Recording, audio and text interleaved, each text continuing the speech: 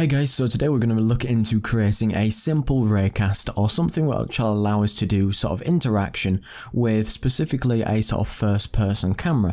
Now a lot of first person games, when you interact with something and you want to sort of pick it up and look directly at it, it'll be often using a raycast, or it sends out a ray in front of the camera and it allows you to do interaction with things because it'll fire that ray. If it hits a collision, then we'll be able to detect that collision and go, yeah, we can do something with that object now. So that's what we're going to try and do.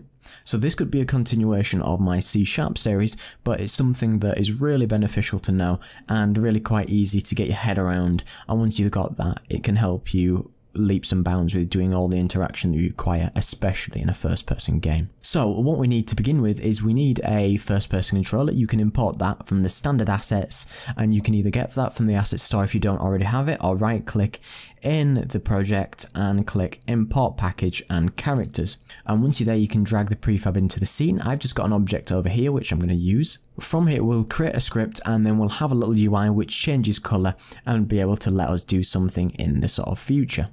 So what I'm going to quickly do is I'm going to go to game object, I'm going to go UI, and what I'm going to do is add an image. It will create our canvas for us and we'll get an image. I'm going to quickly shoot to the 2D view and just press F to focus in on the actual new image that's just created. From here, what I'm going to do is set its position to 0 and 0, so it's going to act as our crosshair, so it's directly in the center. From here, what we can do is we could scale the width and height down to say 5 and 5, so it's really small. You can see that's now a cube in the middle, which is really tiny. We can go to the source image slot and just press and find a new sort of element that we want, and we'll just use the knob element, and that'll just be a small circle in the middle of the screen. Now we can rename that image to Crosshair, and that's all it is for now. And if we go back, say, to the game view, you can see it just there very much in the center, and that acts as our crosshair. Because it's 100% centralized,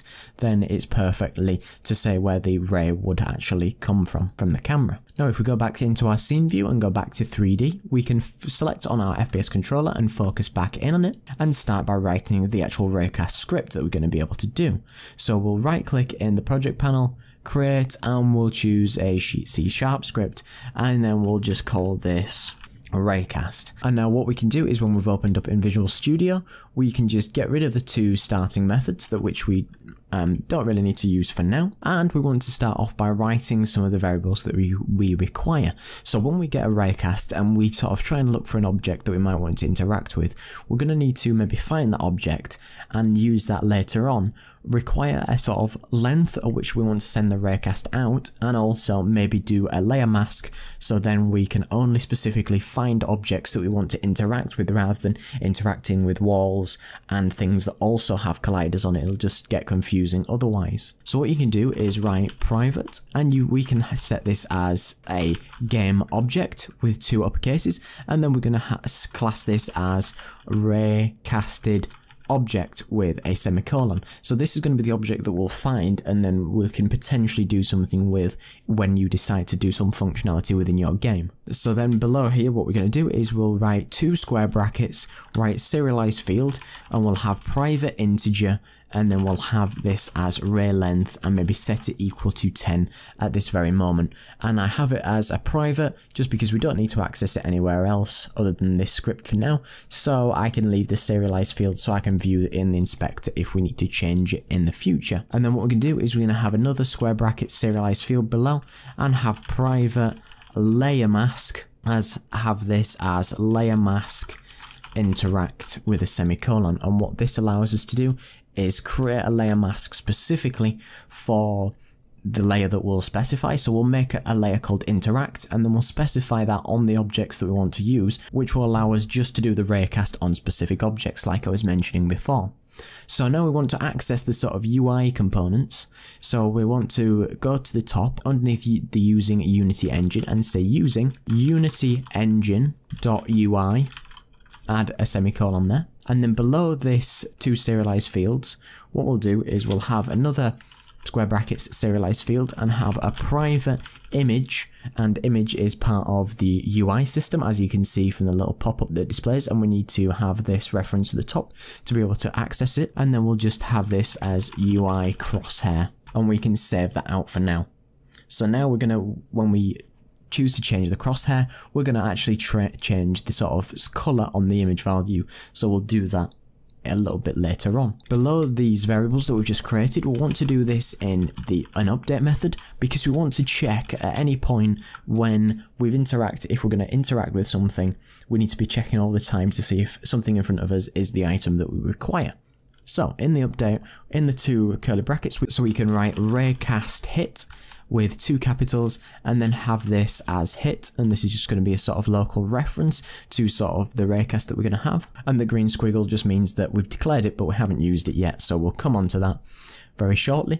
And then what we're going to do is write vector3 forward, and this is another local reference, and then we'll say equals transform with a lowercase dot transform direction, which is 2 uppercases, then in brackets we'll say vector3 dot forward, and then at the end of there we'll add a semicolon. So what we're specifying is we're saying that vector3 forward, and our local variable is called fwd, equals the transform direction, and it's going to be directly forward from the camera or the origin point that we specify. Then underneath here we'll say that if physics, and this is going to be a capital, dot raycast with a capital, open brackets, transform with a lowercase, dot position, comma, FWD for the forward direction that we wanted, and then have a comma out hit with a comma of ray length, comma layer mask interact dot value. And what we need to do is we need to close that up with a second bracket, and then what we'll do is we'll add 2 curly brackets below there just to sort of encapsulate. And so what this is saying is that we can do a physics raycast from our current position where we are. We're going to go forward in vector3 forward. We're going to look for this, see if there's a raycast hit with a length of 10, and then we're also going to look for the actual layer that we're going to specify. And now we need to say that, so as we're sending the ray out, we want to say that if we hit a specific tag, we want to then try and do something. So then what we can say is that if, and then in brackets we'll say the hit.collider.compare tag in brackets in quotes, and then we can say something like object as just an example of what we could have as a tag, and then we'll have 2 curly brackets underneath there and say that raycasted object equals hit.collider.gameObject with a semicolon. So what we're saying is that we'll send the ray out, we'll look for the tag of object. If we've hit an object with tag, we're just going to fill this private variable, which is going to be looking for a game object that might live in the world, and we're just going to fill that automatically. And what this allows us to do is, if we fill this automatically with what we've found, is it'll allow us to do interaction on many different objects if they've got the same tag, whereas if we hard coded in, each tag is going to be a different object. You might have 1,000 lines doing something which you could do in just this one. So we could have everything that's got object on, have a script which we access, and then it could do something different inside that script. So it allows us to be very flexible in what we do. Then what we want to do is we're going to then want to potentially here is change the crosshair. We'll do that in a moment, but I'll just put the comment there so we can see. And then let's say, for instance, we can say that if input.getKey down in brackets, then we could say the E in quotes. Then we can say in these quotes here, we can say debug.log I have interacted with an object, just so that you can see this working. Now, I said that we wanted to change the crosshair. Now, what we could also do here is, for instance, if we wanted to sort of pick things up or do an interaction like that, we could then say that raycasted object dot set active is false after we've pressed the E button, so we could collect an object and then instantly make it disappear, because we've automatically filled the variable up here with the object that we found with the raycast. We don't need to specify what object it is, because it'll do it automatically for us, and we can just say, because you've already found that, when we press E we can just get rid of it because we've technically picked it up. Now what you can do here is then at almost the very end, underneath the last brace we've got going down here, you can see that this curly bracket here corresponds to this curly bracket in the if statement, which is the actual raycast that we create. We want to actually have a line break here, write else, and then we can add 2 curly brackets below there, and we can say that we might want to set the crosshair to normal here, because if we're not looking at anything, we can just set the crosshair back to, you know, not being interactable, because we want to interact with stuff and make the crosshair change if we found something. Then if not, we don't need to be able to do anything with the crosshair, we just want to set it back to its normal value. Just before the very end of this script, what we can do is we can write, just between the 2 final curly brackets, when we can write void crosshair active with 2 brackets, then 2 curly brackets below, and what I'll do is I will copy these 2 and just paste in again and have this as crosshair normal, just as 2 different examples. And then we can paste crosshair active up into the change crosshair slot and reference this function by just writing the crosshair active 2 brackets and a semicolon. And then we also want to, within the else statement, we want to say that we want to set it back to normal, so we can just write crosshair normal 2 brackets and a semicolon, which allows us to call these scripts. And all we're going to do from here is literally change the UI crosshair's color. So what we can do is we can say UI crosshair dot color equals, and then we can say specify a solid color like red.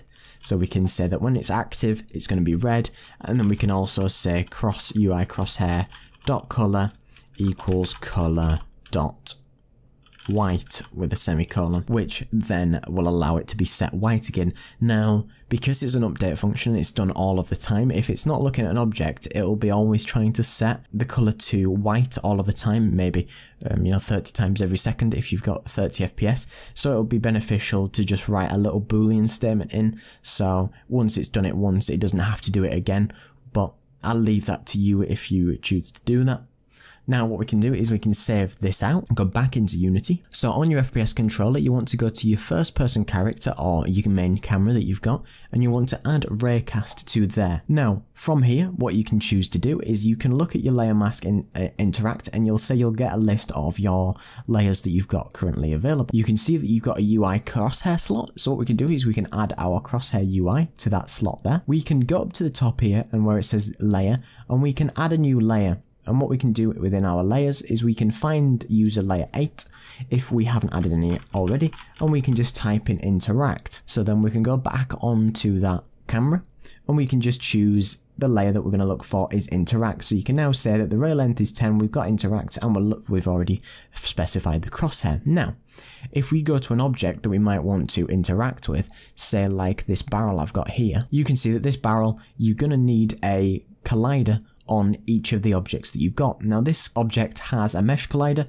I don't really need to give it a mesh collider, so what we can just do is we can give it a box collider, for instance, and it'll do pretty much the same job but be more optimized than a mesh collider. Now because we're there, we've got the collider which is required. We want to be able to give it that tag that we were specified to an object that was really important, so we can click on the plus to add a new tag, and then what we can do is we can just call this object, and you want to give that a better name if you choose to do it in a sort of gameplay setting. But now we can set our tag to object, and then we're going to set this object's layer to interact. And do you want to change the children? That just means because this is a parent, we don't want to change the children, so we only want to affect and give the layer or the tag to the object which has the collider, and we can say no, this object only, and then I can press save. And what I can do is, seeing as though that the Raycast is on the camera, it's going to come directly from the middle of the actual screen. We'll press play, and you can see my white cursor is just below where my yellow interaction is, and you can see that I can look around and nothing's happening. When I move towards my actual barrel and I look at it, you can see that it's turned to red at this point, and if I press E, you can see that that disappeared just as we expected it to.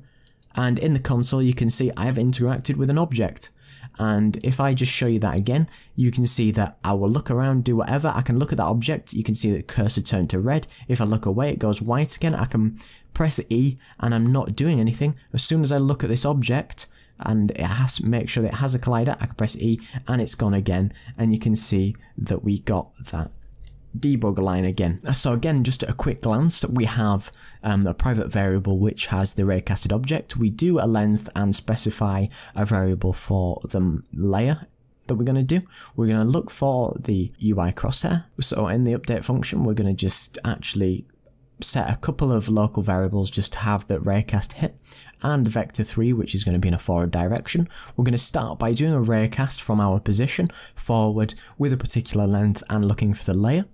If we hit a object with the tag of object, you can specify as is required. You're going to then fill our raycasted object with whatever we've found. So raycasted object will, if you make that a serialized field, you will see that raycasted object in the inspector would fill with whatever the name of our object is that it was barrel 04. It would do that. And then we set the crosshair to active because we can see an object in front of us. Then only when that's happened can we then press E, and we'll debug a line which will say I've interacted with an object, and set the object to false so it looks like it disappears, so you might have picked it up. You can do anything else in here that you require. You could say raycasted object, and you could get a component on that object like a script which exists on it and do some functionality there. And then in our else statement, if we're not finding an object with a raycast, if we haven't found something, we're just going to be a normal crosshair, so we're not going to be doing anything. So then we have the two methods, which for active and normal, we change it from red to white. And like I said, so it doesn't, if you put a debug line in, say this one here, it would be running it all of the time. If you add a little boolean to check whether you've already set it to white and you're not finding anything, then you know you'd save yourself some sort of a little bit of base optimization there. But this is just a very simple way to create yourself a basic raycast and help you just start interacting with objects. So I hope this helps you out and gave you an insight into doing a raycast. So thanks very much for watching. Don't forget to like, comment and subscribe. Cheers.